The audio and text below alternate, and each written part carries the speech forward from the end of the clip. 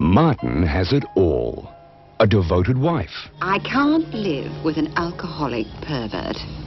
I'm leaving you. A dedicated and efficient secretary. Are you thinking of blackmailing me? Why don't you take me out to dinner like you said and find out? An understanding boss. I could have told him to go and get stuffed without sending you anywhere near him. So why is Martin suddenly acting so strange? He seems to feel that life isn't worth going on with. He intends to stay in there till he passes over. Bloody man's gone round a twist. Martin, if I offer to do a 3 in a bed, will you come out? Say something to me, please. Please, Martin. He can't die in there. I need it for meetings. Well, have you been taking drugs of any sort? Only alcohol. Nice, fresh man.